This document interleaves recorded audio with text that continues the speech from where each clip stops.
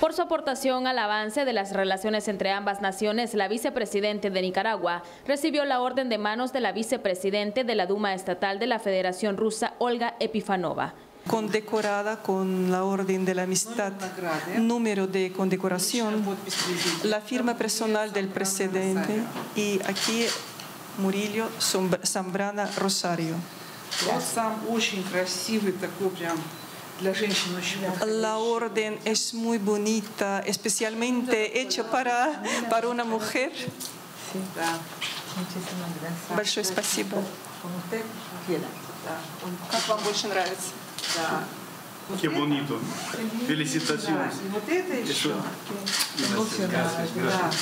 Очень впечатлена. Nicaragua estableció relaciones diplomáticas con la antigua Unión Soviética el 18 de octubre de 1979, después del triunfo de la Revolución Popular Sandinista.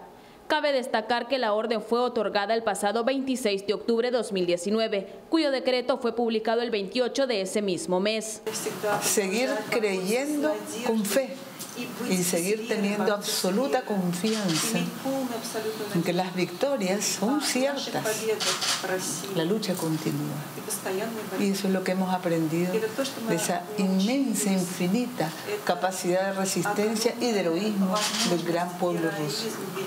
Y le agradezco mucho que haya venido y nuestro saludo y agradecimiento al presidente, compañero Vladimir. Gracias, muchas gracias. Este reconocimiento también se debe a la fructífera actividad, el acercamiento y enriquecimiento cultural de los dos países. El presidente Putin otorgó la misma distinción a la directora general del Teatro Colón de Argentina, María Victoria Alcaraz, y al presidente ejecutivo de la Cámara de Comercio Colombo-Rusa, Óscar López Bolaños.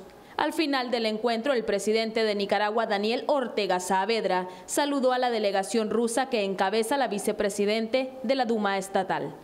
Amelia Calderón, TV Noticias.